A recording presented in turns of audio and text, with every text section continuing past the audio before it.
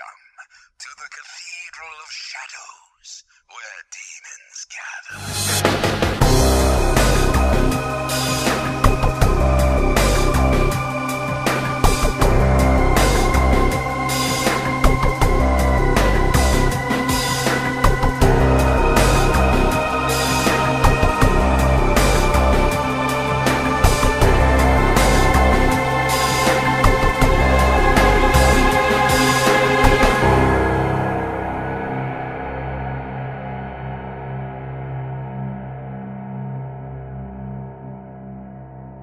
Hello everyone, welcome to the Cathedral of Shadows, a Megami Tensei Podcast. I'm Rasen.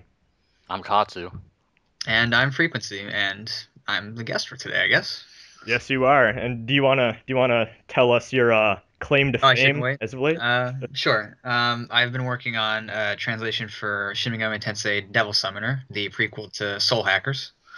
And so I'm going to talk a little bit about that today. Awesome stuff. So I guess we have a little bit of news that we should address first. That a lot of Persona fans specifically have been getting pretty uptight about. Pretty heated, Yeah. to say the least. Well, there's always heat going on in the Mega 10 fan stuff, but Yeah. especially lately with the DLC shenanigans and whatnot. Oh my god. 2014 just seems like an awful year to be a Mega fan. It's It's like- shaping up to it's like shaping the up to be best the and worst worst. year, but we're getting the most Megaton games. What is going on? Yeah, it's crazy like that.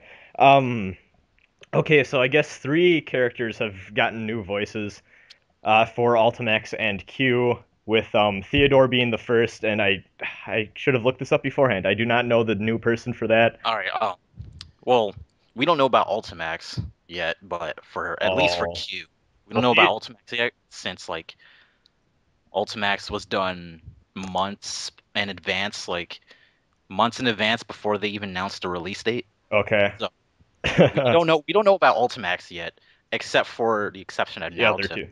No, So I think Kanji with that too is I don't even know. I think Theo might be. I think you're right. Theo is only Q, and I think Ultimax and Q. I think are the- Ultimax and Q is just Naoto. We don't know about Kanji and Ultimax. Anyway, Anyways, yeah. So moving on. Then later, a little bit Naoto- later, we got Naoto's Naoto- changing. Naoto, Kanji, Theodore, and Margaret are going to have new voice actors. Oh, I forgot about Margaret. Yeah. So people have been freaking out about that, and Naoto is being voiced by Valerie Aram. She does she's the voice director for most of the Mega 10 games. yeah, like SMT4, she was the voice casting person for that. Yeah, oh, actually, I just finished Persona 2, and I saw her name in the credits with her husband, I think it is. Oh, geez, was that Instant Sin or Eternal Punishment? Like, Well, they don't have Internal Punishment in English, so it probably wouldn't be her, but yeah, it was Innocent Sin.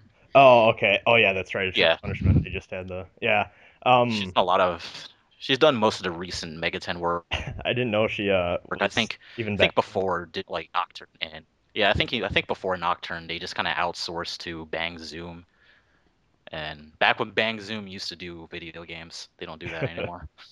Right. Yeah. So she's been working on Atlus dubs for quite some time, and yeah, she decided to take over as Naoto. Her previous actress couldn't do it anymore for some reason, and so she decided to step in. This is like the and- 4th person we have voicing Naoto now, right? Or The is it- third person. Third, okay. yeah. Okay. The anime was done by Mary Elizabeth McGlynn. She's, if you don't know, she's the major and From Ghost in the Shell. Yeah. Oh man, and a lot of people are like freaking out saying, "Oh no, the new voices are gonna be terrible." But like we've seen, we've heard new Naoto. She sounds exactly the same as the old voice. I know, I didn't even notice. I didn't really I haven't heard notice- much of it. Yeah, I didn't notice until like people started saying Yeah. stuff. until like the Atlus guys who were streaming said, "Oh yeah, we heard. Oh yeah, Naoto got a new actress." And they're like, "Oh yeah, really? Let's play as her." And then they started using her. She said some of the new lines. Like, I think they mixed in some of the old lines with the new lines, but Right. when you hear her say stuff like blight and volley and moving out and stuff like that, it's the new voice, and it sounds exactly like the old one. I think she had the new voice for like the one line that I remember was they were playing as her, and like she went sniping, and then you heard that voice. Yeah, That's true. the new voice. That was a good. So, yeah, that stream was kind of fun. aside from the stream chat. Oh well, yeah, the chat's always terrible though. That's just fucking. Didn't they have 2 streams? One during E3 and like one after that? Yeah, the Like, the yeah. one recently was the where like they played as There's one on Max and stuff. Twitch. Yeah. They just played as Teddy and Show for like 10 matches. Oh man, I'm fine because those are the two characters that interest me the most. So I lucked out. I'm like, fuck yeah, these are the two characters I probably want to play. So One thing I'm curious about is how come they haven't had Adachi in any of them yet? Like, I get that it's not Because the same he's build, because but he's DLC. probably. right, okay, but still, like, I mean, they put it out in I would- fanbase a while ago. So I would not be let's shocked see. if he just isn't fucking done for the English version yet, and they don't want to show it off or something. Because Well, people kept Johnny- asking. Well, Johnny said he was done recording Adachi. they might have finished the lines, but they haven't done any other Oh stuff. yeah, they yet. haven't done That they haven't could done be. like QA testing and Making sure that they all play Adachi- at the right time. Yeah, making sure Adachi doesn't destroy the game when he's like put into the English build. Because that happens with. That happened with Relius and BlazBlue, like when not Relius but Valkenhayn. In the Xbox 360 version of Continuum Shift, he kind of like broke the game. I was So thinking of Street Fighter Cross Tekken with fucking. There was that one patch that every time Ronaldo's knife hit a projectile, the game just crashed. Like, Yeah, there's a lot of minute shit in fighting games like that where if something's coded wrong, it just breaks the entire thing. So. But anyway, moving on. When we learned that Naoto got a new actress, not too long afterwards, we got news that Theodore was going to have a new actor. And Theodore's new actor is Bryce Papenbrook. And for those who don't know, Bryce is the voice of Asbel Lant and Tales of Graces F. He's Isakar in Shin Megami Tensei 4. He's June in Persona 2 Innocent Sin. And you barely hear any of him in that game. Yeah. So that doesn't really count. He's Zidane in Dissidia Duodecim. Yeah. He does a lot of like kid voices, like teenager and kid voices. So it's kind of a weird. soft, Yeah. respectful voice. Yeah, really fucking weird for him to be cast as Theo then. Yeah, because Theo's old actor was Travis Willingham, who He was like a gruffer, maybe not gruff, but like a deeper, more elderly voice almost. Yeah, for those who don't know, Travis Willingham is Laura Bailey's husband. Laura Bailey voices Rise. So. Yeah, but you got to think of the Japanese voice actor too, because Theo's voice in Japanese is kind of like, I mean, I don't know how to describe it really, but it's very polite, like all of the people who are in the Velvet Room, obviously. Yeah. But it's pretty soft, I think. Yeah. Even if it is deeper, it's still very like light when you hear it. It'll be interesting to have a new take on the character at least. Yeah. And the last one that we got was and the best one. The best one that everyone's like flipping their shit over is that Kanji got a new voice. Sort of. Matthew Mercer is taking over as Kanji for Persona Q. He already did it once. Yeah, he already did it once for the anime back when Troy Baker, he couldn't voice Kanji for the second half of the anime because he got married and he was on his honeymoon, so there's that. Right. Anyway. Behold my personas. Yeah, pretty much. So Matthew Mercer's now taking over as Kanji. I don't see why people are freaking out since Mercer and Baker sound exactly the same. They sound really Troy Baker was good. Like, he was very good at it, but you know, I don't think Mercer is nearly as bad as some people make him out to be. I really like Mercer. Like, I think he gets a lot of shit, but like, Mercer's he's solely on Walter. Yeah, Mercer's a really cool guy. Like, he plays all the games that he voices in. Yeah. So he's gonna be playing Persona Q. Oh man. And I really don't think that Mercer's just like the permanent Kanji because he's not going to show up in any other games. Let's think about that. Yeah, let's be serious. Yeah. Unless like Kanji appears in Persona 4 Dance, I don't think that Mercer's Didn't just they have like his name on the list for that game? For Dance? Yeah. We don't even know if Kanji's in Dance. I'm just like, for example, because yeah, we don't even know who else is going to be in Dance aside from like Narukami and Rise. No, they did. They had in the trailer. They said like these characters and more. Oh yeah. Like there was a list of Chie and Naoto, and I think Kanji was on there. Oh, all right. So like the whole thing with Persona Q and the voice acting is we forgot about Margaret's actress. Margaret's actress has family issues that she has to take care of, so she can't make it. Yeah. So anyway. It's unfortunate, but yeah. Only Anyway, voice actor from my state of Wisconsin, so Wisconsin people need to stick up for each other. You'll be missed, Margaret. yes. So the whole thing just leads me to believe that the timing of the dub is just really bad. Well, because they probably want to get it out as fast as possible in English, and like Yeah. sometimes people's schedules, especially voice actors, because especially with the English stuff, there's not too many of them that are like Yeah, really really good. Like, there's not too many of them that are willing to do these kinds of projects. So there's that, and there's the fact that guys like Troy Baker and Travis Willingham, they're really busy people. They got tons of yeah, games that they're working on right now. I mean, Troy Baker's probably doing Far Cry 3. I mean, not Far Or Cry four. 3, Far 4. Uh, Travis Willingham probably has projects that he's working on, and it's just extremely busy. Because it's not like Willingham just suddenly went union or anything. He was the voice of Relius in Chrono Phantasma. He's Gaius in Tales of Exilia. So it just seems like it was a bad call. yeah. Like, to be fair, I think I'd rather have the game out sooner with new voices rather than just wait forever for those people to finally be able to record. But it's just kind of shitty that it had to be that way, I guess. But I mean, even then, I'm glad with the new choices. Like, there's nothing that I'm super offended by, and I think a lot of people are jumping the gun with getting angry because let's be honest, we haven't really given the new choice, like the new voice actors, a chance yet. So Hey, the Naoto one sounds perfectly fine. it does, So does Kanji. from what Like, we've heard so far. Yeah. yeah, like nothing's changed with those two. I'm just a little iffy on Theodore's choice, that because that just seems really odd to me. It's like Bryce usually does like the teenage boys in anime. Like he's Kirito and freaking Sword Art Online. So Oh it's man. boggles the mind. Anyway, All right. I So just I have to hear what he guess sounds like. yeah. yeah. So I guess we should move on to our main thing that I'm sure everyone's drooling over while we just talked about voice actors for a good 10 minutes probably. So, Frequency, our good friend here, you have quite the project that has made everyone that's heard about it pretty excited. So, oh man, I guess the easiest way to go through this is let's go back a ways. How did you first get into Megami Tensei in general? Well, let's see. I guess it was about what year is it? 2014. So about I guess 3 or 4 years ago, a friend of mine in school said if I or asked if I had ever played Persona 4, Persona 3, and of course I hadn't heard of them. And at some point, I guess on my PSP, I tried Persona 3 Portable because that was just the one that I had at the time. I didn't have a PS2 anymore. I mean, I used to have a PS2, but got stolen from me at some point.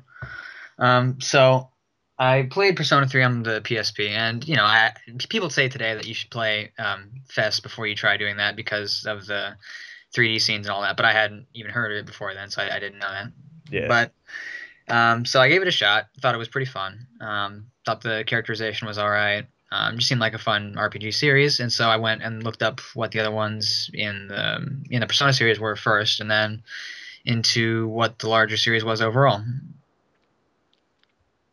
That's about it. Awesome stuff. So yeah, you've been fan for a little longer than I have. Then I'm still kind of an SMT babby. Like I So guess Babby. I guess 2.5 years, whatever. Um, but yeah, so I guess did you do the thing that everyone seems to do, where as soon as you learn about the entire franchise, you buy as much as possible and then start all of them, then never get around finishing a majority? Seems to be Well, a common Mega 10 thing. first, I think since I had started on the PSP, I played the other ones that were on the PSP. So like I played 2 and I played 1, and then after that, I think I tried Rido next. I think it was the first Rido game that I tried after that. But yeah, there wasn't really a pattern to it or anything. I didn't try to do all of them at once, but there were definitely some points where I kind of dropped one for a while. Yeah. Like I tried playing Devil Survivor once. I couldn't get into it.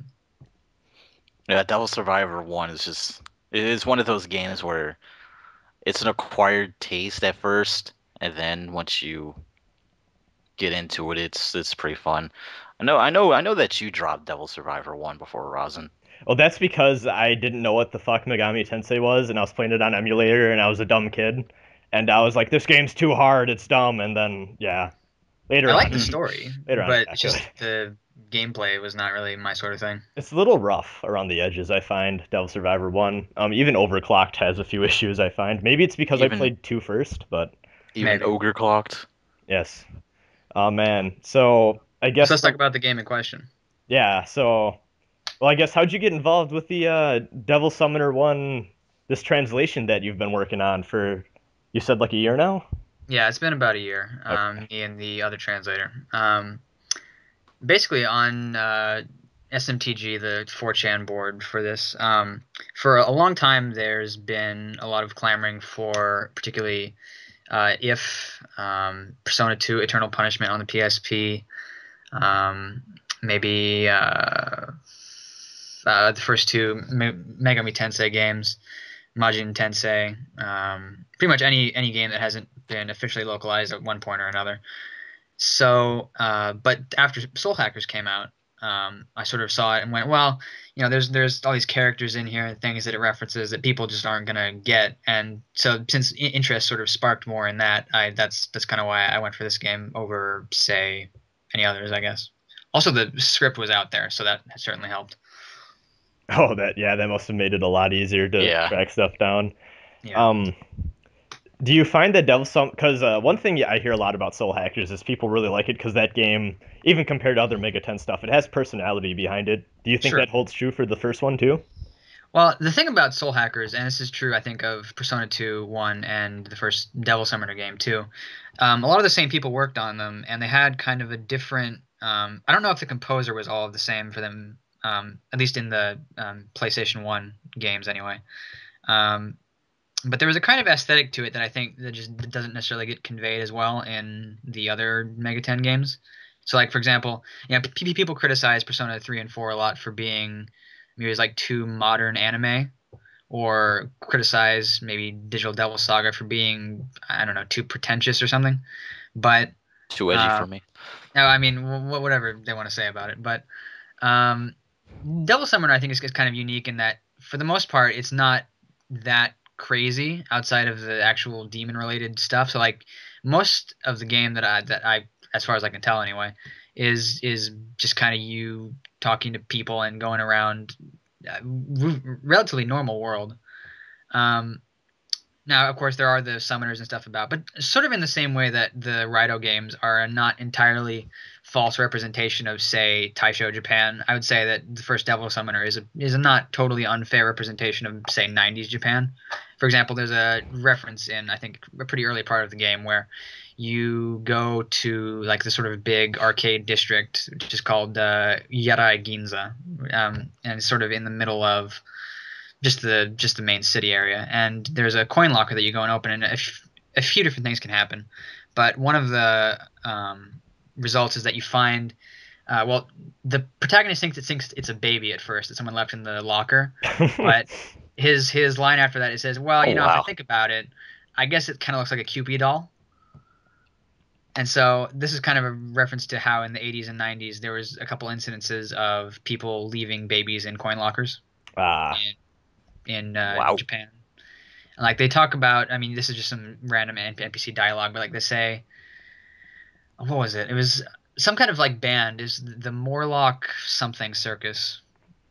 I can't remember what it is, but it was some reference to a band, and they were saying, like, oh, isn't one of their members dead? And it's like, oh, well, they're still going to make a comeback tour. It was just kind of like odd dialogue that you would probably get if you lived in Japan at that time.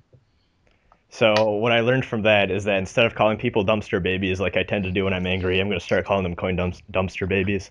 But anyways, that's actually really cool because see, the thing that's weird about a lot of Mega 10 spin-offs I find from that era, especially stuff like, well, I guess even Devil Survivor 1 has this to an extent. It seems like a lot of the spin-offs with that first entry, they kind of have a bit of a struggle trying to find their own identity. Like, Yeah. you can feel the mainline influence pretty hard. Even with Persona 1, yeah, there's Oh, a yeah, lot of Persona 1 definitely. There's definitely a lot of mainline influence. Like, the fact just alone that every character has both a melee weapon and a gun is very indicative of that. I mean, I actually think I actually like that mechanic a lot, but I think it's indicative of where it comes from, just sort of gameplay wise. But in my mind, the main thing about Devil Summoner is, this isn't as clear in the Raito games, I don't think, but at least in Devil Summoner 1, one of the issues I sort of had was there's a lot of Chinese stuff in it. Like, for example, in the main town, there's a Chinatown area, and the person who gives you quests throughout the whole game is supposedly a good friend of the guy who's in charge of Chinatown. I don't know what they mean by that, but there's a guy who owns a restaurant or something, and the quest giver, who's a fortune teller, is apparently a good friend of his, and a lot of the weapon and armor stuff is Chinese influenced, and a lot of the bosses you face and stuff. So there, and I think it's even said, and I haven't read the Raito novels, but the original Kyoji, who's the protagonist of this game, well, I mean, he's not technically the protagonist, but because his body gets inhabited by someone else. I mean, it's a complicated story. You can all read it there, but basically, it's implied that his family was originally Chinese, and they were conquered by like a Japanese dynasty in ancient times. And then after that, they sort of got roped into doing the dirty work of the Kusunoha families. And so that's sort of where Devil Summoner picks up, I think. Which is pretty cool because like Kuzunoa is kind of this sort of badass, almost like a meme-ish sort of thing within the Megaten community. With anyone who's related to the Kuzunoas in any way, shape, or form, they're just automatic badasses. So that's always good to see, little origin stuff like that.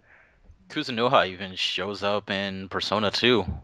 Right, so that's been an issue of contention for a while, I think, because people first people weren't sure if it was actually the same character because it didn't say it as much in the game.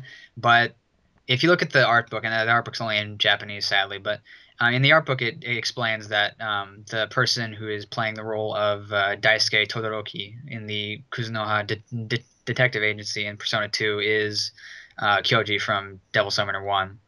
Wow. Well, I mean, yeah. So because his soul gets lost out of his body because of a spell cast on him by another summoner, and so he ends up having to sort of jump between bodies. So in Soul Hackers, he's the man in the purple suit, Skiroku. It's kind of hard to say his name, but he's that character in that. And then Devil Summoner 1, he's in the body of after he gets ejected out of his own body, he's in the body of this Yakuza thug. And he has kind of a hard time in that. And he says at the end of that he'll be changing to a different body. And so then that's why in Soul Hackers he's that character.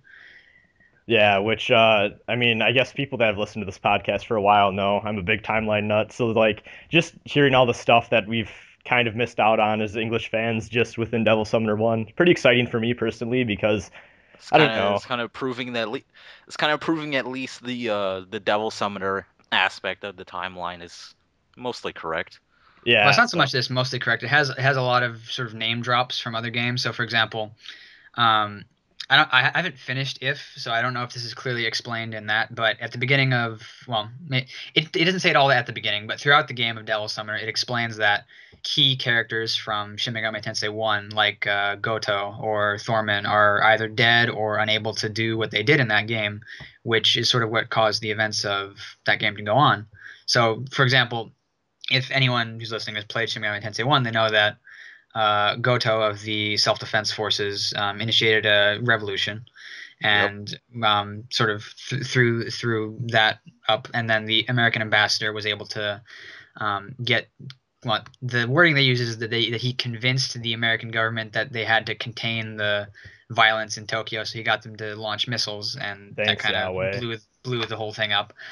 But the explanation for this in Devil Summoner 1 is that Colonel Goto, and this is a kind of a side note, but the rank that Goto is, it was kind of an issue of argument on SMTG for a while. But I went and talked to some of the Aeon Genesis guys in their IRC chat, and we sort of looked at some of the Japanese sources, which listed his rank as It's called Itorikusa, which in English is the equivalent rank of colonel. And I sort of looked into this for a little while longer, and it seems like both in the first game and in Devil Summoner, he's the same rank. So it's not like in Shin Megami Tensei 1, he was some really high rank, and so he was really successful. And then in Devil Summoner, he was way lower rank and then wasn't successful. But he was the same rank in both games. And it just for some other reason, the military police discovered him hoarding the weapons and rifles and pistols and stuff, and that he was planning all that, and they put him under arrest. And as See, for the as for the ambassador, he ended up dying of heart failure. And the missile launch thing still kind of happened, but it was noted that an American missile base in Arizona misfired, but they still didn't know what it was that caused it. see, guys, timeline bullshit. Always like this stuff always happens in Mega 10. So why don't see why you guys were complaining about Persona Q? I'm still seeing comments about that, and I'm so Well, surprised. that's a little bit different, admittedly, because the whole timeline branch thing is kind of it's explained by some things that happened in If, whereas Persona Q just kind of occurs. Yeah, that's true. Like, there's a bit more, I guess, cohesiveness with all that. But yeah, so basically, it kind of proves that Devil Summoner Persona that's almost probably 100% guaranteed to be in one singular timeline then, and also the Great Destruction just doesn't fucking happen.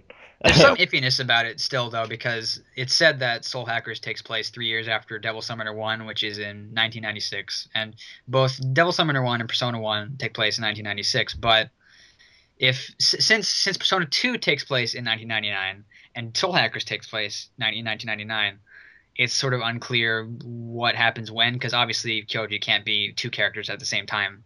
Yeah. Yeah, that's weird timing, because I think both Persona 2, actually, I don't quite know on Persona 2, but I think Soul Hackers is stated to take place early summer. Yeah, see, that's the part I'm not too sure about. In Persona 2, they are wearing the winter uniforms. Right. Now that was one thing I noticed. But then any student you run into in Soul Hackers is also wearing winter uniform. So It's weird. yeah. In other words, I mean, Kyoji is also- a busy man. There's also the fact that, Innocent Sin, the entire universe just kind of dies and then gets rebooted, and then Eternal Punishment well, it doesn't get happens. redooed. They make a new Yeah. Sure. parallel world. Make a new world with blackjack and hookers, so Philemon can live in peace. Yeah. Oh man, but that's actually one thing that a lot of people have trouble with timeline stuff too, is that actually that's a big reason a lot of people want these games to be translated too, I think, is there's a lot of people that really just like learning more about the series in general in terms of a timeline perspective, and it's kind of hard going off of word of mouth with a lot of stuff. Like, Right. actually, this is a good transition point. Speaking of word of mouth, you shattered some misconceptions people had about Devil Oh. Summoner PSP. Want to get into that a little bit? Well, okay, I don't know if I would say shattered, but basically there was a rumor for a long while that Devil Summoner 1 wasn't localized in the first place because Atlus lost the source code or something. But every time someone brought that up, I asked them if they had any kind of evidence for it, and no one has. To this day, I've never seen any evidence for that to actually be true. And frankly, it doesn't make a whole lot of sense. But if it were true, you'd think there'd be like an interview or something somewhere that said it. And the second thing is that some people said that the PSP version was emulating the Saturn version, and therefore it either wasn't worth it to try to do the PSP version, or that like it would be too hard to do it because it was just emulating something and it just wouldn't make a difference, or whatever it was. But there's definitely. I don't know the programming side of it, but from what I've heard from other people, it seems like there's definitely a whole bunch of like fragmentation issues with the coding of it. Because it is still a Saturn port game. So but they've added new features. The load times are much better, because if anyone's even seen the Saturn version, the load times even just for a common battle are ridiculous. Because it triggers the random encounter, and it takes maybe a good 3 seconds for the enemies to show up on the screen. Like, it is unbearable. So yeah, if those two things are at least not true. And I think part of this was actually aided with that. I guess people that want to see or mess around with Devil Summoner PSP. I mean, even I did this. You can just download the ISO or something, which people tend to do if they're interested in Mega 10 stuff. Like, hell, I have all the Mega 10 games, even if they're in Japanese, just to mess around with. I've played around with them and stuff. Devil Summoner 1 does not emulate very well unless you're on actual hardware. No, right? that's people I think mentioned most importantly. At one point, it just didn't work at all. And after it sort of started to work properly, the main issue now is either the music doesn't work all the time, like there's some channel missing on the main music that plays, and during FMVs and battle effects, none of it plays except for the battle theme itself, which again is also missing. Sort of, I'm not sure what exactly it is. I'm not a sound technician either, but there's it's like there's a bass channel or something missing that is present on the PSP version, because I play it mainly on my actual PSP, but whenever I've tried to emulate it, it just sounds worse. Yeah, and like even I tried it out and stuff, and I was having really weird issues with the walking speed fluctuating, and even then I booted up Persona 1 and stuff too, which I'm assuming uses at least a similar engine to do that But stuff. similar, but it's not even remotely the same, because they rebuilt Persona 1 from the ground up, as I understand it, and even if they had, Oh, that was originally a PlayStation 1 game, whereas Devil Summoner 1 was originally a Sega Saturn game. okay, because I was gonna say, yeah, Persona 1 I had no issue with, but Devil Summoner 1, well, there'd be times where I was rocketing down hallways or I was walking at a turtle's pace, and I kind of took that to say, oh shit, maybe the port is as bad as everyone says, but no, I guess that's just an emulation issue. The speed is pretty fast, because I mean, as most people know, in Soul Hackers and Persona 1, at least in the remakes, you can go really fast. Yeah, Like if you hold down, I think it's either R or B or circle or something, you can just sprint down on a hallway rather than just walk at Just normal go speed. Sonic fast. oh man. So I guess if you want to give us just a brief little thing on where you are with the project right now, because what you've said, 90% of the game is translated at this point, but Hmm. you're trying to get in contact with a programmer or someone to just help out and make an actual ROM hack, right? Right, that blew up sort of mildly because I went to GBA Temp and ROMhacking.net and made some threads about it, and didn't really get anything from GBA Temp. But on ROM hacking, of course, the guy everyone knows, Gideon Z. I don't know how you pronounce his last name. It could be Z, it could be Z. I'm not We always 100% say sure. Z, so let's go with that. Okay. So he posted in the thread saying that he was interested in it. Now, of course, he has a long history of having done Shin Megami Tensei projects, and I think even if people don't like his attitude, most people today would be hard pressed to think of being able to play Shin Megami Tensei 1 and 2 if it weren't for his project in it. Maybe someone else would have made it. I don't know. But if nothing else, he's to credit for that. So, yeah, he expressed his interest, and almost immediately afterwards, some people who are not fans of his. Now, I don't know the history between him and Gemini, but as I'm told, apparently they had some kind of spat at some point. Um, but someone from I'm gonna guess he was from 4chan. I'm not 100% sure, but they posted in the thread, and they were trying to criticize him in a way that I think they were trying to justify, but it was pretty harsh, and everyone else in the thread kind of reacted to it, and eventually the thread ended up getting locked, and then the post removed, and it was unlocked. I think it was today. I'm not 100% sure, but it's unlocked now. Um, and basically, I talked with Gideon after that, and I think even he knows or at least acknowledges rather that he has had a lot of ambition and a lot of problems too. So he has a lot of projects, sure, but if he's gonna try something, he's gonna at least try it, and if he can't, he'll tell me that. And of course, my condition in all this is basically that as long as they talk to me, I don't really care what their attitude is. I just want to know what's going on. I want to know how it's going on, and I want to know if there's some kind of big problem going on. Because if so, figure So it are out. you guys trying to get like the PSP ports to work on emulator or No. It's just about getting the text in the ISO to be in English rather than, because Oh, okay. I'm not 100% sure even what the problem with emulation is. That's probably a thing for The the emulators themselves. PPSSP devs to solve or something. Yeah, and actually, So I want to stop in real quick there and say a lot of people might be listening to this and going, "Oh no, that means that unless I own a PSP, I'll never be able to play Devil Summoner." I want to step in and say Persona 1 and 2 were like had terrible issues for the longest time, but PPSSPP, that dev team is fucking fantastic. They really improved the emulation a lot with every update, and yeah. Persona 1 and 2 work almost flawlessly now. Hell, even Even just Persona recently, 3. yeah. Persona 2 for the longest time had these really bad sound issues, and just recently, actually, those were fixed. So, Yeah, great emulator that those guys have there. So yeah, if people are freaking out about that, don't worry, If because you raise a big, if you um, raise a big enough stink about it, I'm pretty sure they will work on fixing Devil Summoner for the emulator. well, Well, I it hasn't think been in English yet, so they don't have the demand for it yet, obviously. yeah, that too, because I think even with Yeah. Persona 1 and 2 and other sprite-based games like that, there's like a problem with layering and stuff, and just Right. enough games were affected by it that the dev team went in and said, okay, we're going to try fixing this, and sure enough, they're fine now.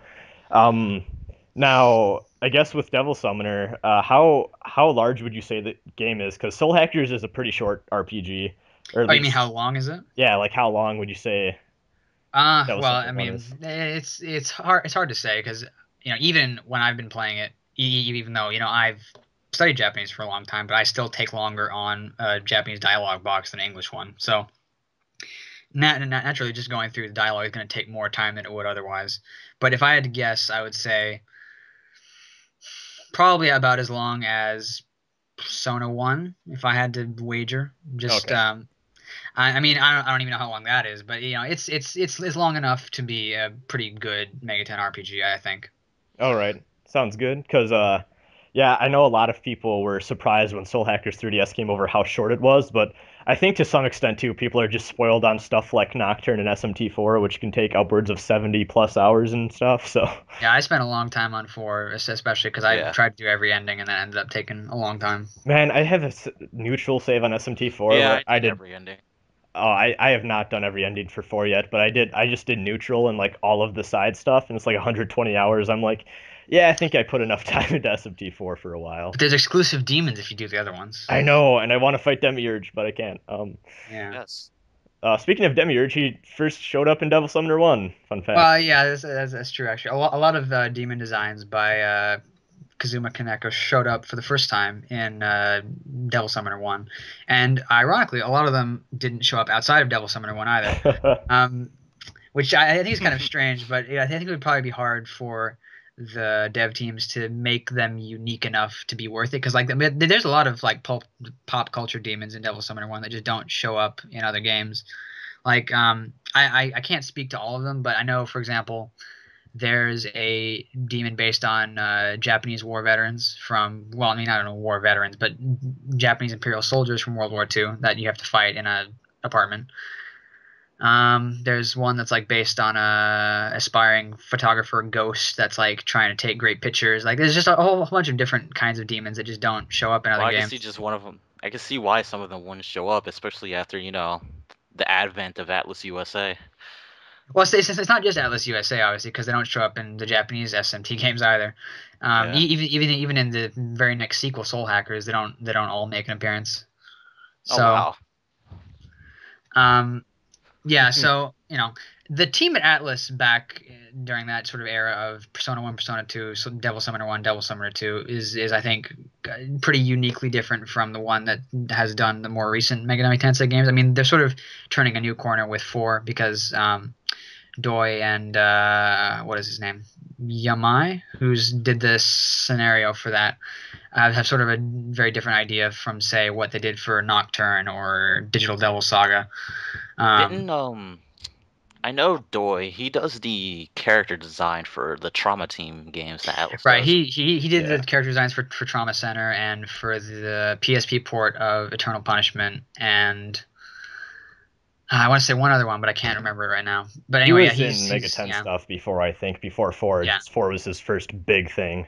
Like What? again, this is just the Persona 2 credits, but in the Persona 2 credits, they note that both Soejima and Doi did aspects of the character graphics in the game itself. So like Soejima would do the portrait, and then Doi would do the coloring and shading. Oh. So they were Yeah, doing that's... even back in the PlayStation 1 games.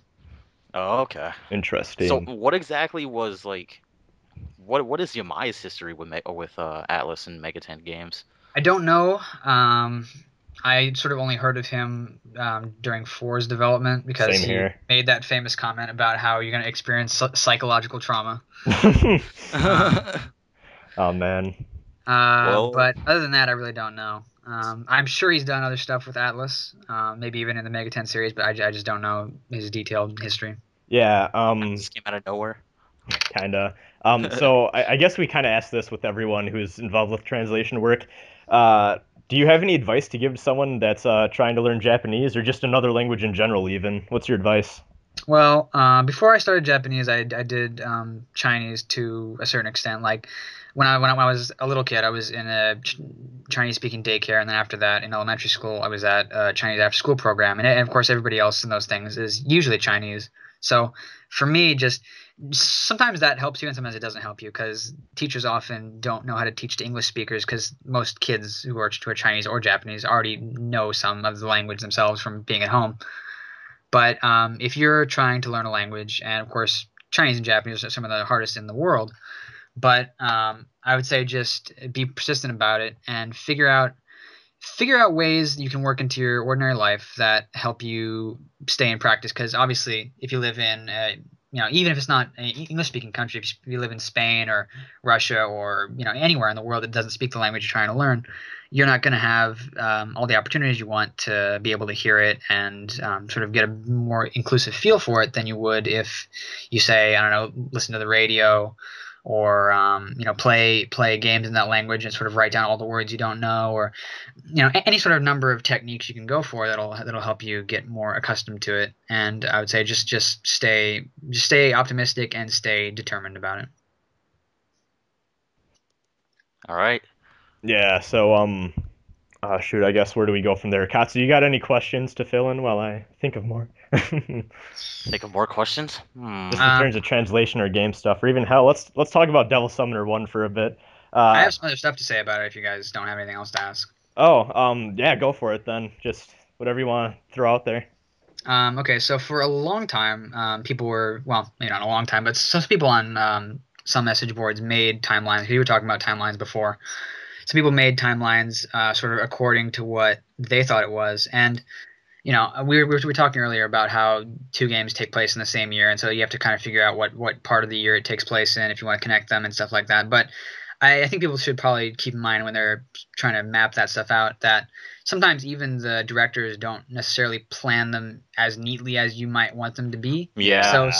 So even if say the Devil Summoner art book says that game takes place in 1996 and then Persona 1 takes place in 1996 and so on and so forth, they may not necessarily fit together in a way that makes logical sense. Even if from a story perspective they're supposed to be in the same universe. Now, I don't subscribe to every single theory like that because there's like one theory that says Demi-Fiend shows up in Digital Devil Saga 1, therefore Digital Devil Saga 1 follows from the neutral ending or the reset ending rather of Shin Megami Tensei 3, which I mean, is possible in a kind of vague sense, but there's not much evidence for it other than the fact that Especially since Demi-Fiend can move about the Amala network.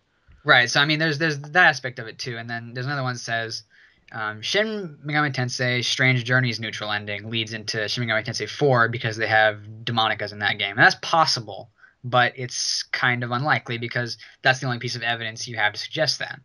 I think that one's really weird too because I think I don't know, but I just have the assumption that after the Strange Journey neutral ending, like I think humanity is pretty fucking good on dealing with demons at that point. Yeah. Like humanity's kind of done with demons.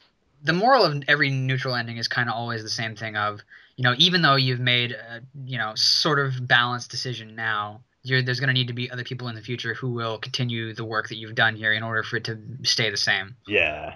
Yeah.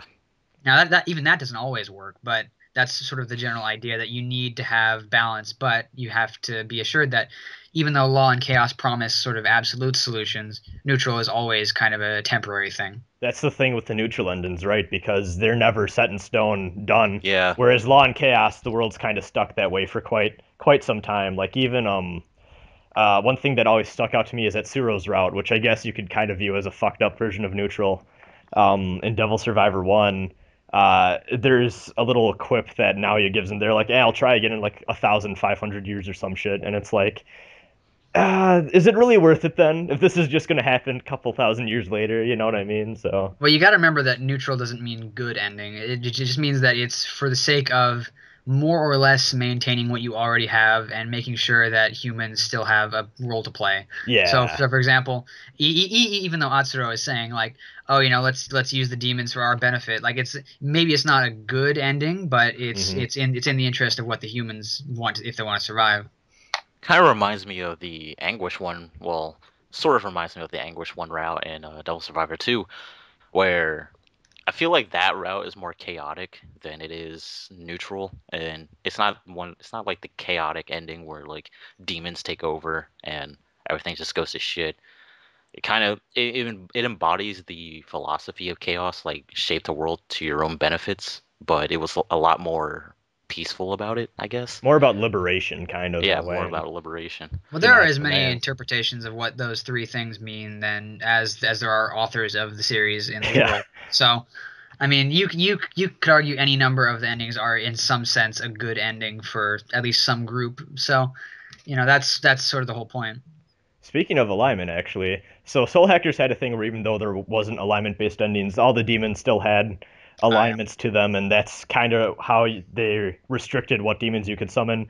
I'm assuming Devil Summoner 1 does the same, like all the other old Well, SMT yeah, stuff? okay. So there are alignments for the demons, like light, neutral, dark, chaos, whatever it happens to be. In my time playing it, I haven't actually ever had a thing where it said you can't have these demons in your party because it's restricted. Now I know in the 3DS version of Soul Hackers, they had a hack that you could use that basically just made that whole thing meaningless. Yeah. But um, I haven't actually had it happen once in the first game where they restricted you from using demons. That's, But I mean, it might happen. I haven't really gone out of my way to see if dark chaos mingles with light law or whatever two would be most diametrically opposed. But I assume at some point, either maybe if because you don't become chaos aligned, your party moves towards chaos or law depending on who's in it, and I think Mhm. you and Ray are both neutral. So. Yeah, I don't know how that would go. I haven't tried, but it might be interesting to look at. Yeah, and I know even that I kind of liked that in Soul Hackers because it gave like a weird artificial sense of replayability because you could go through the entire game with just a law dependent party and you just couldn't really use Chaos Demons that much because of that. Or then later on your second playthrough, you could go all Chaos and stuff like that and see the minor gameplay differences. Could be fun. I don't know. For me, if a game gives me an option to not have to have a restriction, I'm kind of bad at following it. So like if Soul Hacker says, "Hey, you know what? You don't have to explore all 50 teleporter entrances to know how to get to the ending. Are you sure you want to do that?" I'd probably say, "Well, I mean, I'll try it a few times, and then after like 5 times, I just give up. I'm kind of casual that way." It's all good. Oh man. But I like a better challenge if it's not even available because then I don't have any choice. All right, and I guess this is kind of late, but I just thought of it now. How would you, if you had to give like a quick little pitch to someone that had no clue, maybe if they're a Mega 10 fan, but they're not familiar with Devil Summoner 1 exactly. Uh, How would you describe Devil Summoner 1 just in terms of I would plot? say I would say it's a I would say it's a well-written, hard-boiled story about a detective and how he lost his life. Oh man, that's pretty good. And of course we have everyone's favorite antagonist, at least my favorite antagonist design, Sid Davis. Oh yeah, yeah. Well, he's I've always said this about the Devil Summoner series. It seems strange to me that every sort of enemy organization is either staffed or run by people who seem to be like foreigners. Because like Sid Davis is black. I don't know if he's American necessarily, but he's certainly black in the among every other person in the game who is decidedly not black, obviously. Um, and in Soul Hackers, you had Naomi, who was I don't quite remember what her whole story is, but apparently she was like an orphan in Hong Kong or something. And then there So was yeah. the Indian guy with the sax comp. And then in Raito games, there was Rasputin as well. So it's sort of a trend of These that. goddamn foreigners trying to come in here and take over my clean Japan. I mean, that was a big theme in Raito, because even in the era in Japan that takes place in, that was a big fear at the time. Yeah. Yeah. And I mean, we've even talked about that too, how in SM, well, I guess on the podcast, with SMT1, there's a kind of a major theme there with the religious missionaries and stuff with the Messiahs and them kind of Right. coming in and forcing people to convert and stuff like Yeah, that. forcing their ideals on people. Well, it's no Yeah, coincidence that most of the American army in They're that game literally is on the Tumblr. law side. yeah. They're literally Tumblr trying to force ideals onto people who don't really care. Oh man. Well, I mean, it's a bit more complicated than that, but um. So I'm kind of out of stuff to ask. Katsu, if you have anything else. When's the game coming out? Oh, well, but they get a programmer. yeah. So I mean, the translation, every single thing that we've done up until now is up whenever anyone wants to look at it in the ROM hacking thread. Which I mean, you can post it in this description if you want, or you can just put it up somewhere. But yeah, all of the pretty much all of the script is there except for the last part, and the weapons and armor names are up there, and as well as the TV news pieces that talk about the events relating to SMT1. So you can pretty much find out what the whole story is about right now if you want. But I know at least some people are waiting until it actually is in a game format to play it, which I completely understand. But that may be longer because I don't have any control over that, obviously. Yeah. So it's just dependent on if it's not too hard for Gideon to do it, then he'll probably do it, and I'll talk with him about how that's gonna work out.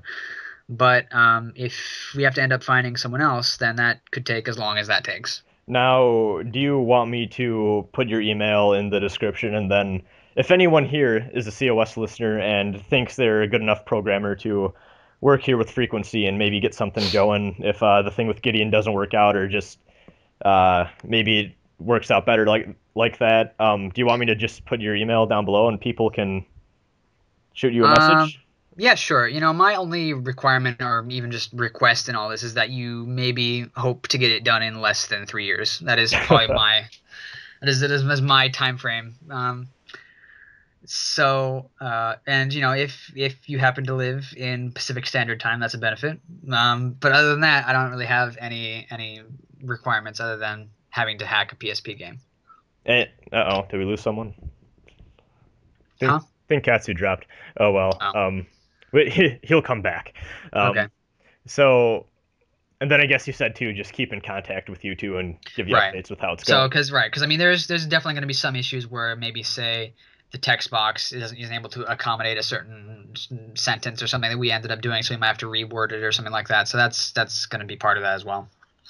Okay. And then I guess just with that, if well, first of all, I guess if you know you're not equipped to handle the job or you don't, or you're just not going to email him anything helpful, please do not spam him because that's just not great and that'll do nothing but hinder the project. I mean, everyone's excited to possibly get a taste of Devil Summoner 1, so please be respectful, guys. I'm sure our listeners are smart people. Hang on, I just remembered something and I was very stupid for only remembering it now. I should have mentioned this at the very beginning, but half of the script is done by the other translator. I don't have a username for him or anything because he just only went by number 2 when we were doing it in the message board. But parts 4, 5, and 6 are all done by him. So give him a just as much thanks as you give me, if anything. If you're gonna write it down somewhere, write that he's credited for half of it. And if he wants to come on this show, call him and send him a gift basket and then have him come on this show. Oh yeah, totally, man. Number 2, as he goes by. If you're out there and you want to be on COS as well, we'll totally have you on. It'll be fun. Right.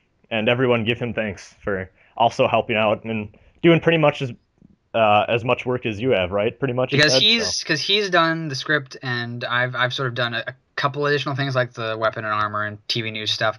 But he's also translated some of the like fan comics and some other stuff like that, which is kind of above and beyond what we really need to be doing for the game, which is a testament to both his ability as a translator and his helpfulness to the fan community, I think. So yeah, that's why I would say he's arguably done more than I have.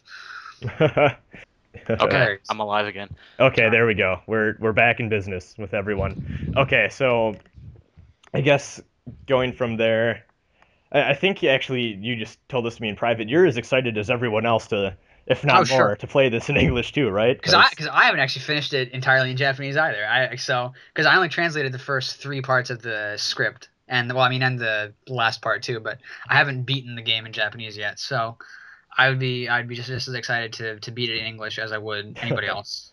Oh man, and I've said this before. Devil Summoner 1 is probably one of the two big Mega 10 Right, games that people really want to play in English, the other being Yeah. SMTF. right. Will we ever get an SMTF translation? I would say probably. Yeah. I'd say probably.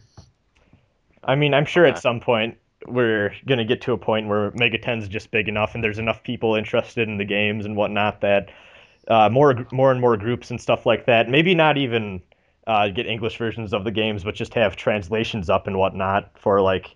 I guess how look at Danganronpa 1 where they had the Right. something awful Let's Play thing that kind of acted as a translation there. I Yeah. wouldn't be surprised if more and more of those popped up for stuff like Last Bible 3 and stuff like Well, that. I don't know how many fans of Last Bible 3 are in this podcast, but Hey, um, there's some kid that played Revelations of the Demon Slayer and is like, fuck, I really want to play that third game. Oh yeah. I'm sure. But Oh I man. think after that SMT Cross Fire Emblem game comes out, I think that'll definitely spark some interest in what the other games are about. And I mean, they've already released SMT1 on iOS, which I mean, admittedly, is not a fantastic translation of the game, but just the fact that they release it on there shows that they still give some amount of shit about it. Yeah, that's a So, miracle in and of itself Yeah. that it even came out, honestly. I mean, I haven't played it. I don't know any iOS devices. I don't know anyone else who is going to play it who owns an iOS device. But the fact that they released it at all is amounts to something. It's actually So, really great version of it. I I hope. was really impressed by the amount of effort they put in. well, it's again, I would argue it's probably worse than the Aeon Genesis translation, but it's something in there, which I think says more about that. And maybe on the PSN at some point they'll have like a classics release where they have the PlayStation 1 versions of SMT1, SMT2, and if which would be, I think, a boon to anyone who wants to play this series.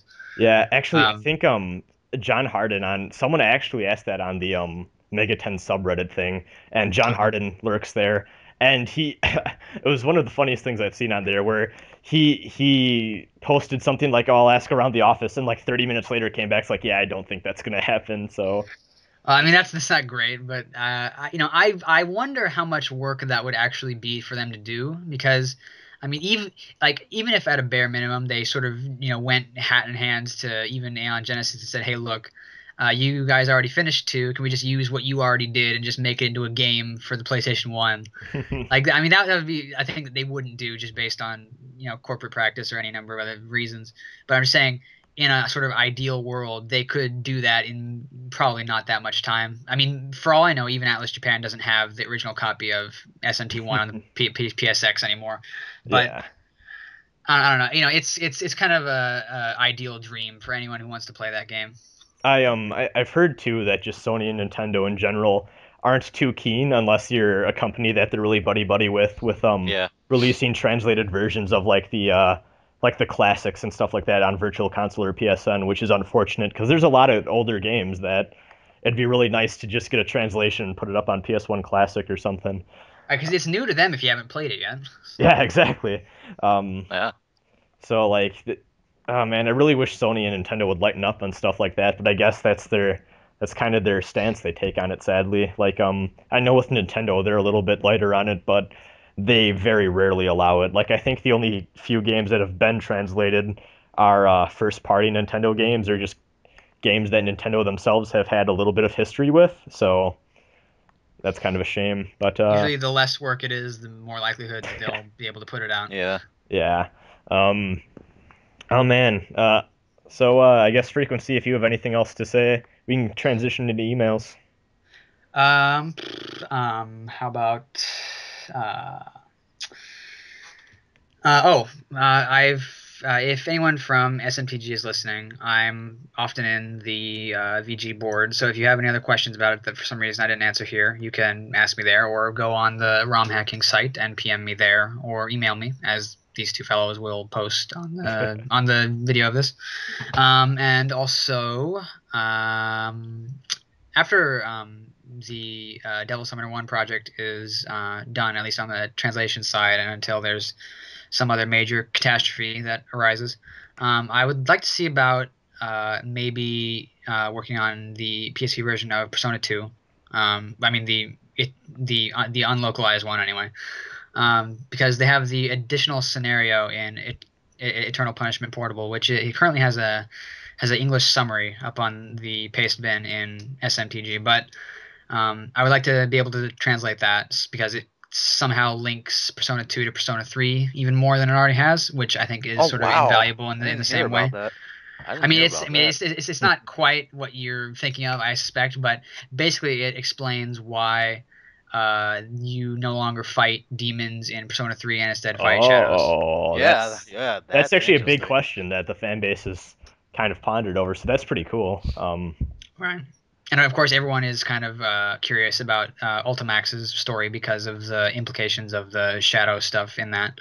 Yeah. So, yeah, I think that would be a worthwhile use of my time. I mean, if the translation of "if" is as done as Aeon Genesis says it is, then I think that's probably a more practical use of translation work than trying to totally redo "if" again.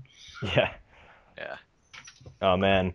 So Oh yeah, what's your thoughts on like the Ultimax shadows and the Persona 2 shadows? Well, I see. My main issue with that is I mean, this is kind of a trivial thing, actually, but the fact that the director of Persona 4 Ultimax, or I mean, from every game from Persona 3 to now, even Katsuda Hashino, because Has, yeah, he has said that he doesn't want to bring in older characters because. I mean, I can't remember what his reason was. He said like he didn't want to interfere it with wasn't other his work, directors' kind work. of. Yeah. Yeah. But my main issue with that is that story-wise, like some people say that the Persona users from that time have moved on, which I think makes sense for most of them. But like Baofu is definitely too old. Yulala is probably not gonna care about it because she works with him now, and most of the other characters probably don't have anything to do with it. But at least like Nanjo is one example that people often bring up because he is the head of a huge company that was once in Part the of same the company as Kirijo, yeah. right? Yeah. And they even get mentioned in Persona 3. So to say that, oh yeah, he totally moved on from that, like it seems kind of disingenuous. It to seems say like that. it didn't involve him in some way, especially with all the crazy stuff that Kirijo's been doing. Like he's Because constantly talking about in Persona 2 about how he has to atone for all this, and he's going to make amends. He's going to do all these different like things, and the whole like mess with the two Sho Minizukis that has direct control over what like the Kirijo's been doing. right, it's going to So be related to them in some way. And they say in Persona 4, Persona 4 Arena rather, that the Shadow Operatives are a secret sort of wing of the police, and the only police character who's ever been in a Persona game is Katsuya, and you're telling me that the only Persona user in the entire police force is not involved in the Persona unit of the police force.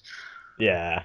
I mean that well, there's the Dodge. see why he He's would in do jail. that. Okay, yeah, he's in jail. He's not really culpable. But they And tease it in Ultimax because with the character palettes, I know, because they have they gave Adachi the Kyoji palette, Yeah, that was cool.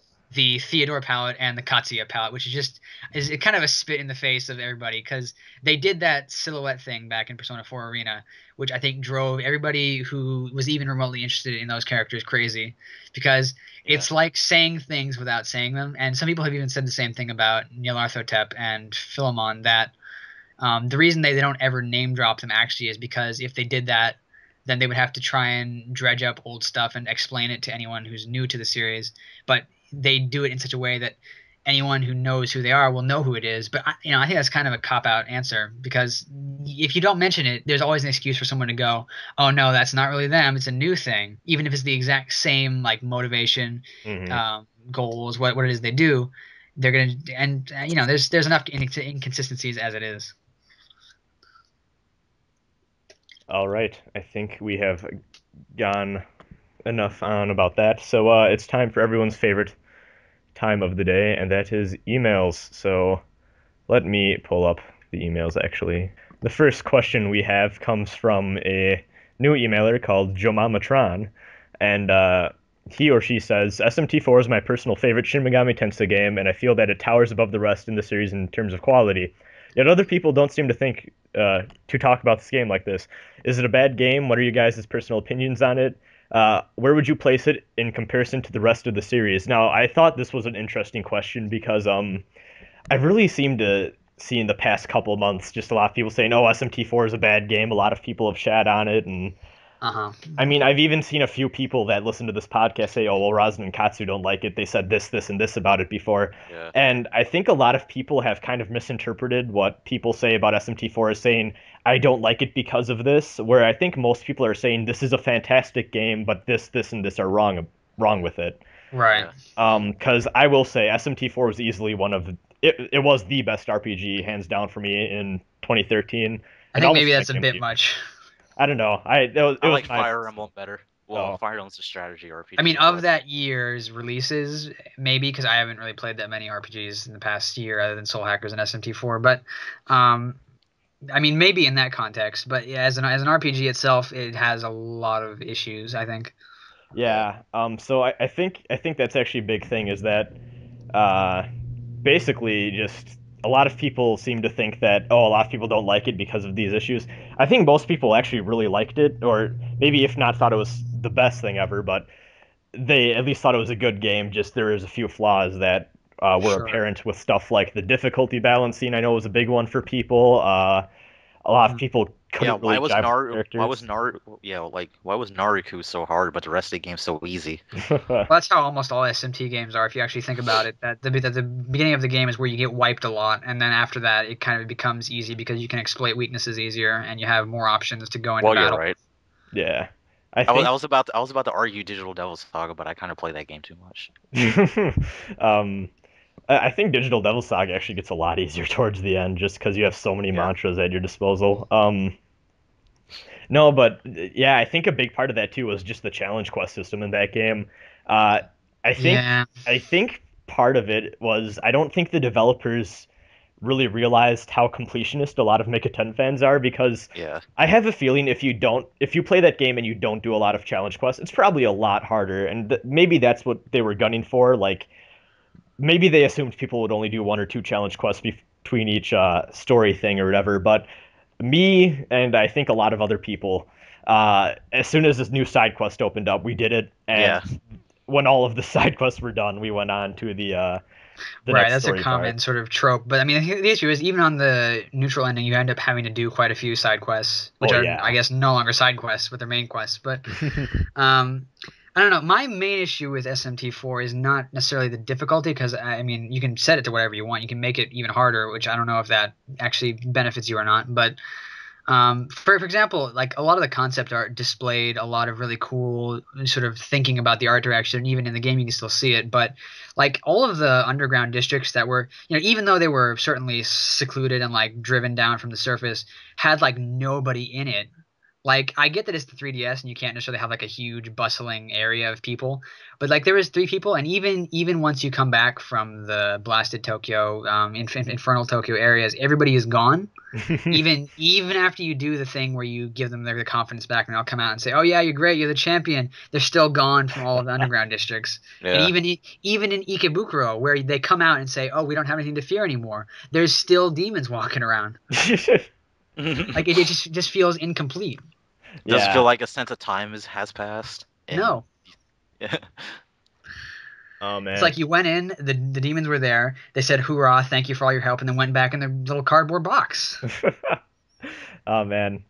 Okay, so I think I guess I'll just call you Tron, because calling you Joe Mama would be weird. I think that's just a big thing where I think the common saying is I can talk bad about this thing because I love it so much and I want it to be better. And I think that's why, I guess with just a lot of games criticism in general, people focus on the negative, because what's good about a game you want to stay, and you don't need to talk about what was bad about a game is what you want to be talking about. So what you want to talk about it so that the next game might be better. Yeah, so the improvements can be made and all that stuff. So I think just sometimes we lose sight with that. Yeah, that's part of the reason why I'm looking forward to Shin Megami Tensei Cross Fire Emblem.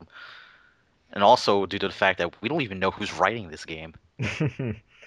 Oh, man. Oh my god, that's the scary part. Who's writing it? Who's writing what? Who's writing Fire Emblem? Who's writing it? I don't know.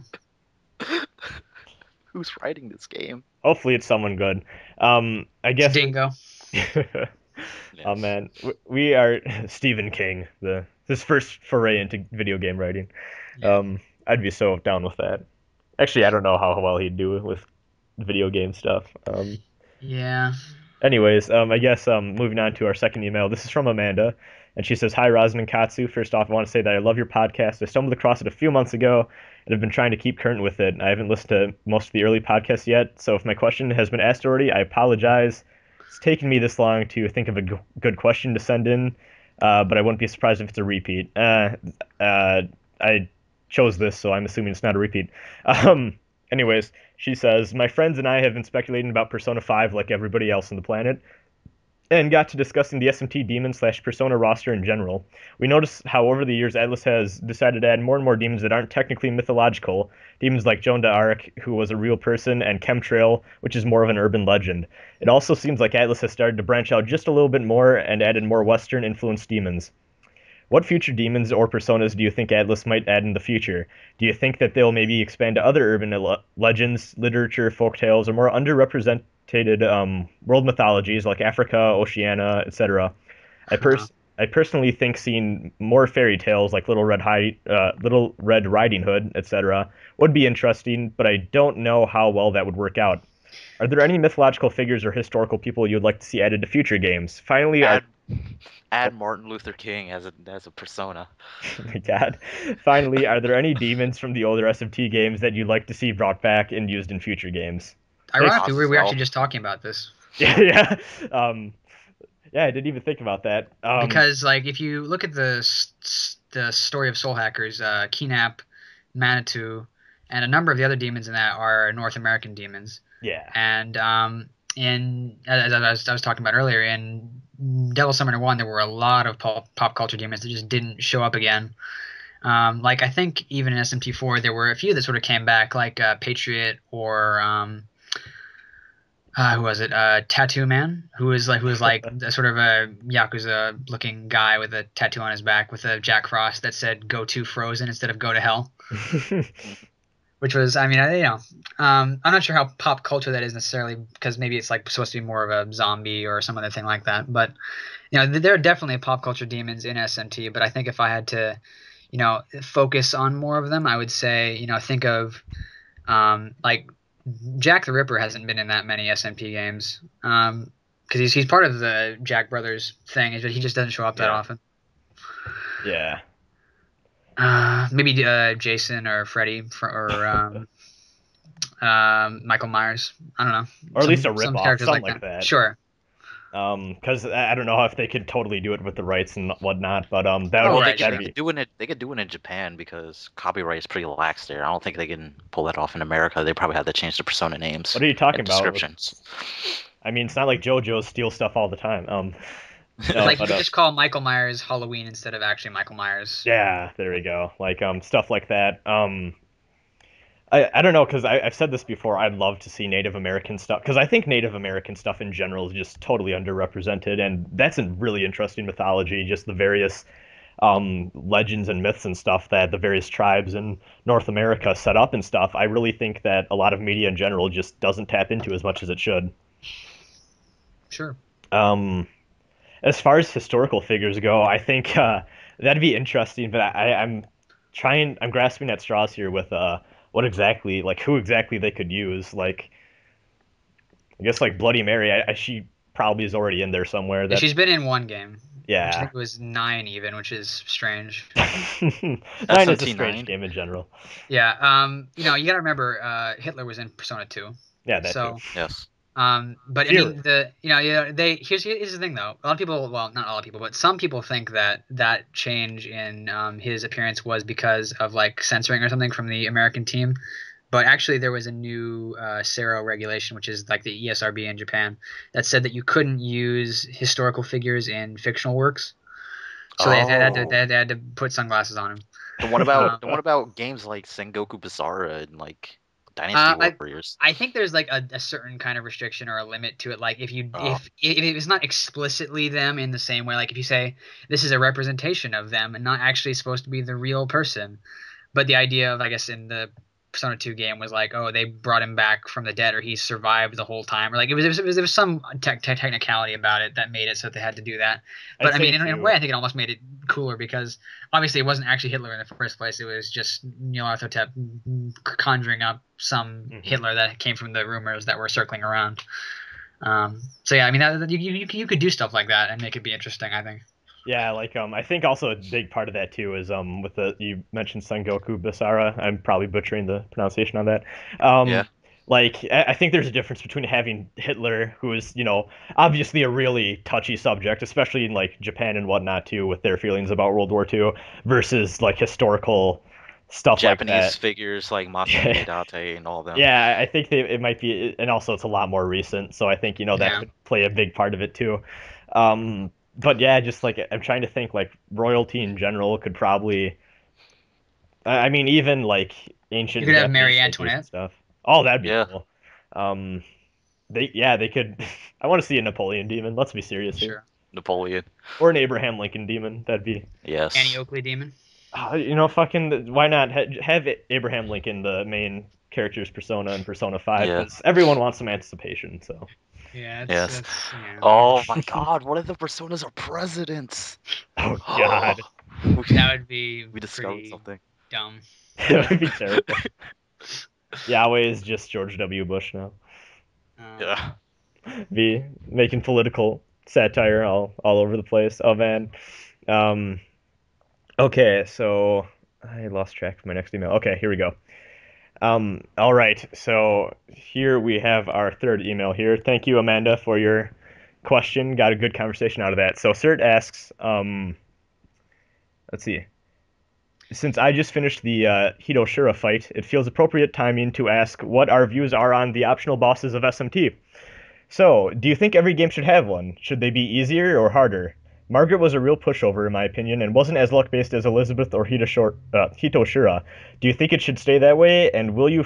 oh, he's asking, will I fight him in the SMT1 playthrough, because his name is Cert. Ha.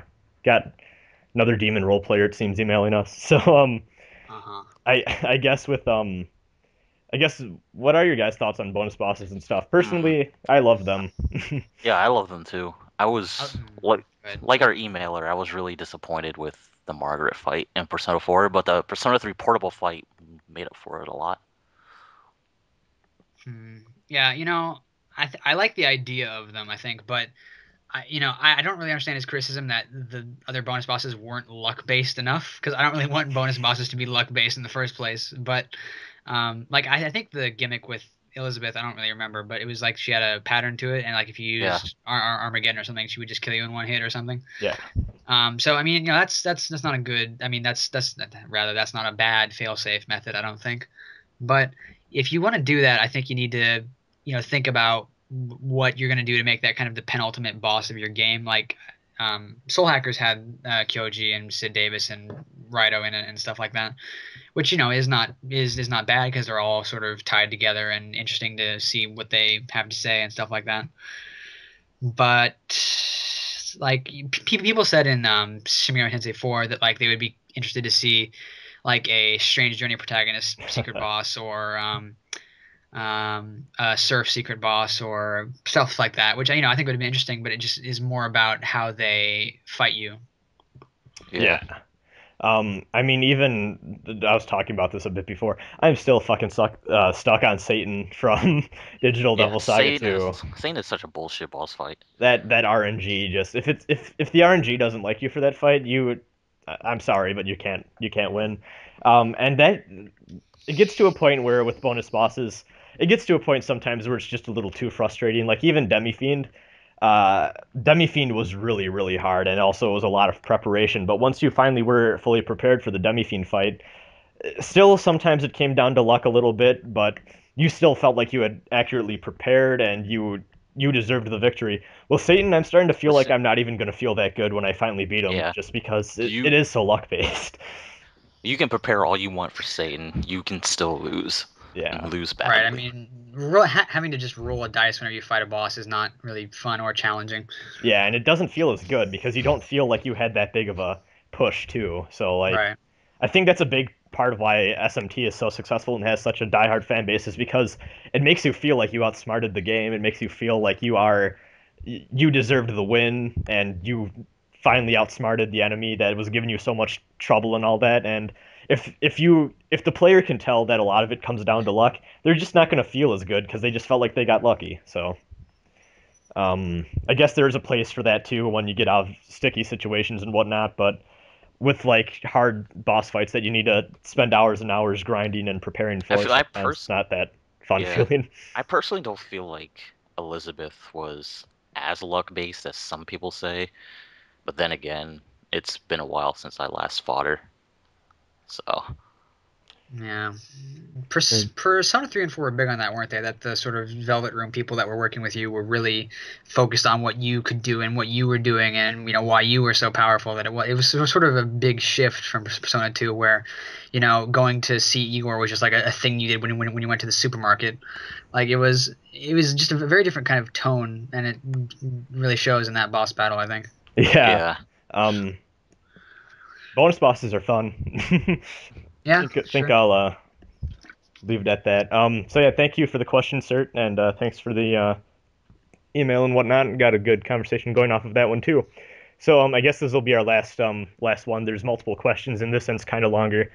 So this is from Neutral, and he has a little bit of a thing at the start, but I'm gonna have to skip it for now and just get to the questions because I think we're a little over an hour at this point. So All right.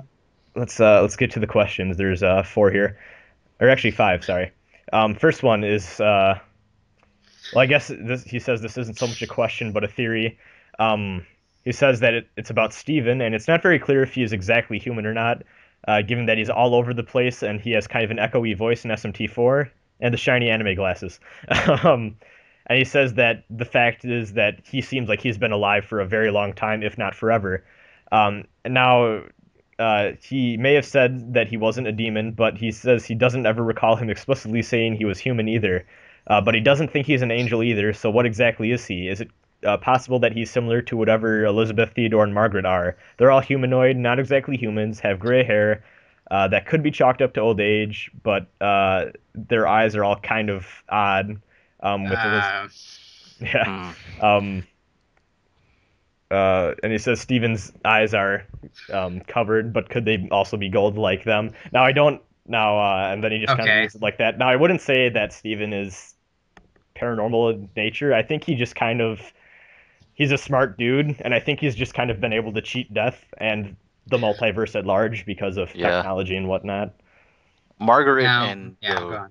rest of the Velvet Room attendants, they don't even know who they are. Like, part of their personal journey with like helping the protagonist is trying to learn about themselves. Like, where did they come from? Who are they?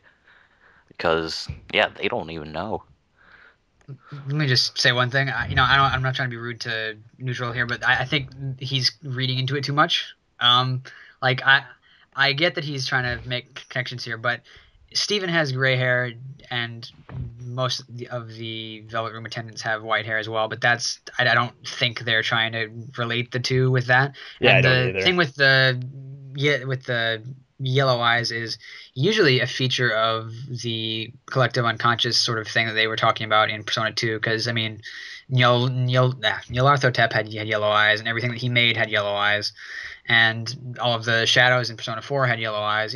That's kind of a thing that they do whenever they want to indicate some other kind of influence or creation source or that sort of thing. But Steven and the SMT series mainline in general is not really part of that. Whether Steven's eyes are yellow or not is kind of irrelevant, I think. But as for what he's saying, like whether he's human or not, whether he's been alive for a long time, Steven, at least according to SMT1, was one of the people working on the terminal system, and he created the demon summoning program, of course. Yep. Now, I mean, even that is contradicting what happened in the original Megami Tensei, because Nakajima invented it in that, but because it's a different sort of timeline, obviously. But yeah, I don't think they're connected in the slightest. I really don't either, and also I think it's kind of I think it's very heavily hinted at in SMT2 even that Steven's around still because he's just that smart where he knows his way around The multiverse. a little bit, like maybe not specifically that way, but I do know that they kind of hint that he's been able to like kind of put his own mind and body and such in like AIs and various computers and stuff like that. Like I would not be surprised if the reason he's around in SMT4 is because he's like, I just dicked around with the terminal system enough until I got it so that I can Yeah. be a big factor in the universe. I mean, he worked on it, and he's a neutral representative first and foremost. So of course he's not going to be an angel. yeah, So I mean, I'm just saying, like if he was one of the people who started the basis of that whole system, so he knows how it works probably better than anybody else. yeah. I would not be surprised if he has a bit of a guilty conscience about also starting that whole demon thing in SMT1 because the first few demons came through the original terminal. Right? So I would not be surprised if he's like, well, fuck, maybe I should clean up a little bit after causing that whole debacle. So I guess moving on to the second question, do you think people would hate Ken from Persona 3 less if the person he was gunning for wasn't Shinjiro? I'm pretty sure that Oh my god. I'm pretty sure Why, that really? yeah, it says, I'm pretty sure that trying to kill one of the most popular characters in the game, and said character dying partially because of him has more to do with it than any of Ken's personality traits. Yeah. I don't think Ken has that bad of a personality. He's just a kid. I don't Yeah, either, he's but just a kid. there's a lot of people that really hate Ken, and Yeah, I know. I don't really get it. I don't get it either. Like Shinjiro is my favorite character in Persona 3, and I still don't get it. like the thing with Ken is like he is just a kid though, and like when your parents die, you're gonna have a few issues, and you're probably gonna want revenge Probably on gonna something. Yeah, especially Most of since that cast's parents die. Yeah. like, of course, like the entire theme of Persona 3 is death, getting over death, accepting death, what to do when someone you love so much dies, and etc. and so forth. All the cast members have had someone who died at some point in their lives, so this is like Ken's whole vendetta against Shinjiro is pretty much him trying to cope with the death of his mother. I mean, it's not actually Shinjiro's fault that his mother died. He was just Yeah. indirectly the cause of it. Yeah. Yeah, I think that's kind of what it comes down to is Ken is just very young and he doesn't necessarily know how to deal with it as well as the other cast members that have obviously gone through a little bit more in their lives too with, being older and whatnot. And also the whole thing that it seems really they imply this. I don't know if it's outright stated. It's been forever since I played P3. Ken is pretty outcasted, it seems like, at least in terms of having friends before he moves into the dorm, just because he is a little bit more smarter than other kids his age and stuff. Well, he's constantly trying to sort of move above his weight because he Yeah. uses the lance because he's not tall enough. He tries to act mature because he's not old enough. Even in the It's sort of touched upon trailer in, for Ultimax, he's Yeah. sort of saying like, well, Mitsuru wanted me to go and live life like a normal kid, but now that I'm being dragged into this, I might as well go. Yeah. Because it's just like old times again, and I'll be able to fight with my friends and do this kind of stuff that he got to do as a kid, but now has to go to try and be more normal. Yeah. It's even touched a bit more on Persona 3 Portable, the female protagonist route, when you do Ken's social link, about how he feels about being a child and Well, being a kid's a hard time. Yeah. Oh man. Okay, I guess third question, if Dante could ever appear in another game, what game do you think he would fit best in? We all need a little bit more Dante in our lives. And I think Katsu dropped again. We'll get him back in soon. I don't know, man. Like, Um, because Nocturne was a pretty good fit, I'd say. Like, it was a little weird, but it still fit pretty well. But maybe SMT4?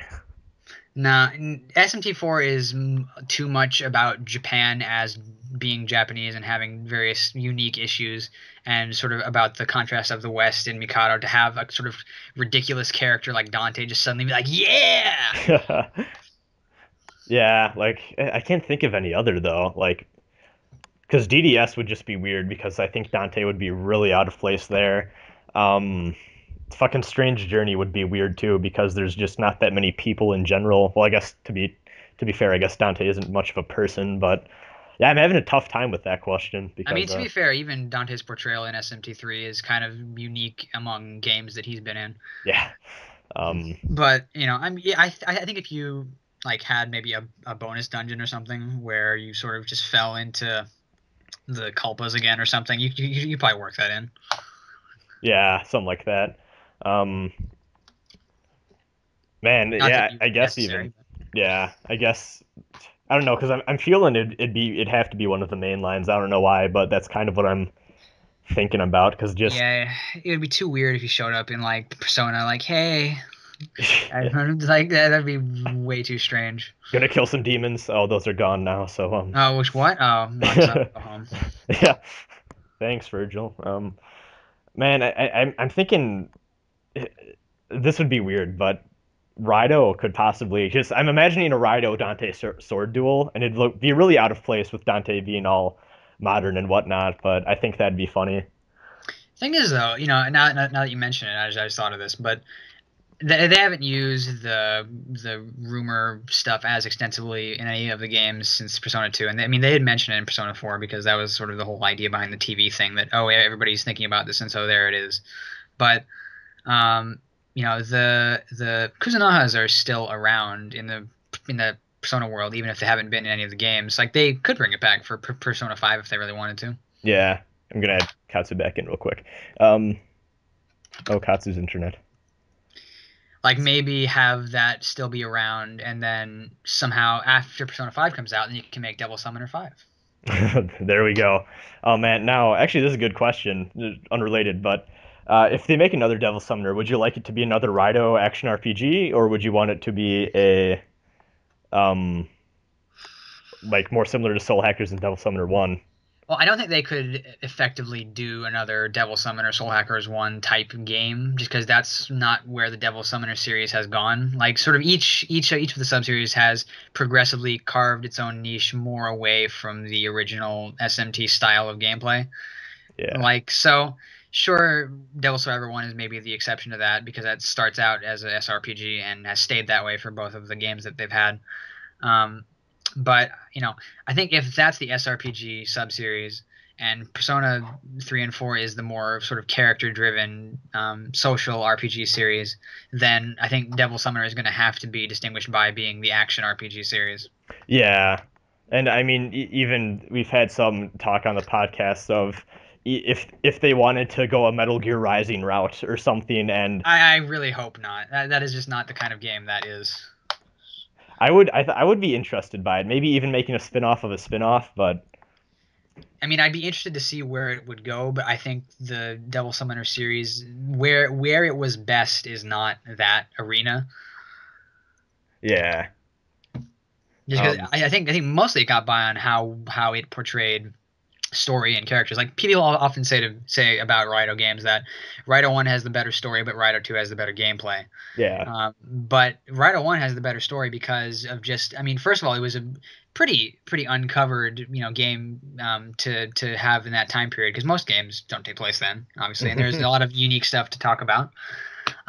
So you could go from that time period and still make another game about that if you really wanted to. But I think it might be interesting to see maybe find out who the fourth family is, or go from either the what is the third family's name besides Raido and Kyoji? Man, I know it's on the tip of my tongue, but I can't quite recall. Okay, the girl's family, whoever they are. You could do a game about them if you want. Yeah. You could find out where they are in modern times and go from there. There's definitely avenues you could pursue that are not boring and are still new enough to make a whole new story about them. We haven't had a Mega 10 ARPG in forever since Raido 2 anyway, so. Yeah, it's been 6 years since then. Yeah. I mean, we need another Devil Summoner in general. Like, we just got Soul Hackers, but that was a re-release. Like, I think it's not a re-release to English speakers. Yeah, yeah. Let's see. Okay. I'm actually looking up the Garen. Right, Garen. Garen, yeah. Now, if you think about it, it's been 6 years since Persona 4 too, but yeah, they've had a lot more content to sort of buffer the time between then and now. Whereas Raido 2 was kind of its own thing, and then that was it. I mean, of course, you did have Soul Hacker, so they're not totally ignorant of it, obviously. Because I mean, even in the Japanese audience, they hadn't had a release of Soul Hackers in a while. So if it was going to be even slightly relevant, you got to keep up with that. Because I mean, if you think about being a fan of that series, in order to actually play every game prior to the re-release of Soul Hackers on the 3DS, you would have had to own either a Sega Saturn or PSP, a PlayStation 1. I'm not sure if Soul Hackers also came out on the Saturn at that time, but you'd have to own those, and then also own a PS2, which is difficult. Let's just say. Oh yeah. Now, I mean, if you want to play all four of the Persona games, you just have to own a PSP or a Vita, which is Mhm. not that hard. But Eternal Punishment Portable came out as recently as 2012. Yeah. So, there's that to think about. So what happened to Katsu? Did he just fall out? Yeah, his internet's stingy. Okay, yeah, it's okay. He just says finished without me because his internet's being not the best. So I guess we have two more questions. We went off a tangent on Devil Summoner Okie releases, but dokie. that was good talk. So we this tends to happen with emails. We just go off. Let's see. So the fourth one is what what do you see the Strange Journey protagonist as? Well, I was playing through the game. I started to see him as a guy who just wanted to stop fighting. I imagine that he has spent years fighting in conflicts already, and he's starting to get sick of combat and the stress. And Schwartzwelt seems to have the impression as one last assignment for him. I don't quite recall if there's ever anything in the game that implies that, actually, though, now that I'm No, thinking. I don't think so. Um, But I think you could probably interpret it any number of ways. I mean, it's probably the last assignment for everybody on that ship. yeah. But I don't think there's enough characterization for him to really say what sort of person he is. And if from what everyone else says about him, he's at least a confident leader. He's do they say he's handsome? I don't actually remember, but there really isn't that much information about him other than he's a good soldier and he leads well. Yeah, and I think what's interesting too, part of the draw of Strange Journey too is that it's mainline, but you do have the more adult, more mature, a little bit more rational thinking cast there, whereas all the other mainline games they're high schoolers or at least around that age. Well, Um, everybody in Megami Tensei games starts out thinking rationally. It's just by the end they yeah, sort of at some point in the story they make a broad switch over from hey, I'm rationalizing this to hey, let's kill all the people in this area. Like especially Jimenez in Strange Germany is like I was really sympathetic to his character up until he fused with the demon. Like I like he made a lot of sense even if he was kind of an asshole up until then, and he was at least reasonable. And even like Zelenon's character changed like really drastically over the course of that game, and I understand why they had to do that because they still had to follow a model at the end of the day, but like I just felt like it was really weird that she would eventually go for that because obviously she had the motivation to try and like stop people from dying, hmm but even she was a scientist. It's kind of silly to say that. Well, I'm just going to suddenly follow this angel who says I'm going to make these people think differently. Like that doesn't make any sense. Yeah, and I think that's a big part of what they did with Strange Journey too, is they wanted to show even the world's best when shit hits the fan and different Right. ideologies start to come in, people are still going to take sides, people are still going to argue over stuff like this, and I thought they did that pretty well, at least from what I've experienced of Sure. that game.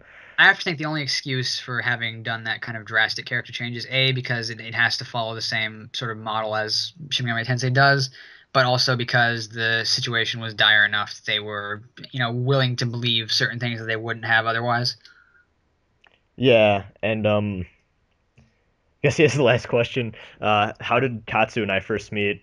Katsu wanted me on for Katsu is one of the admins for a Persona 4 arena site called Mayanaka Midnight, and he wanted me on because they did little like video logs or vlogs, whatever you want to call them.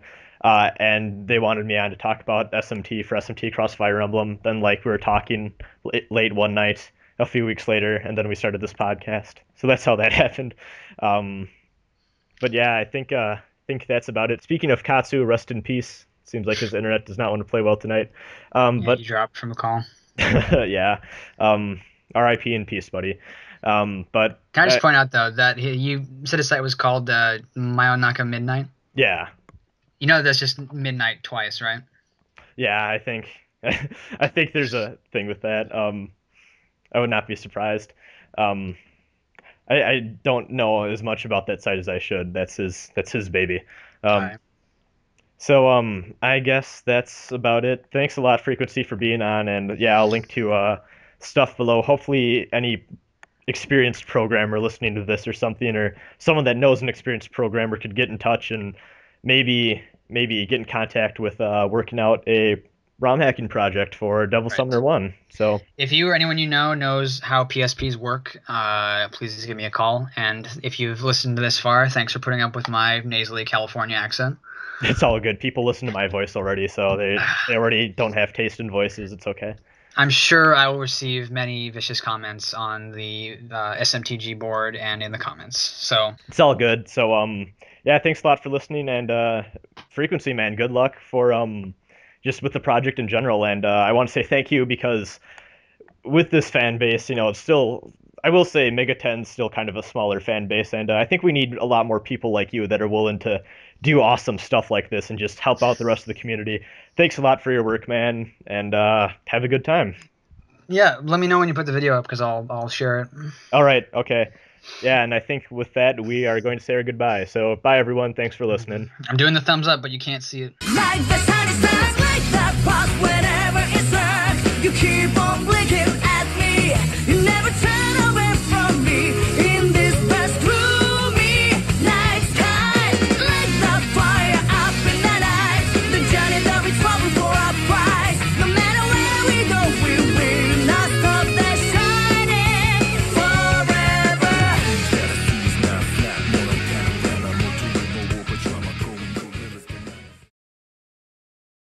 Gather demons and come again.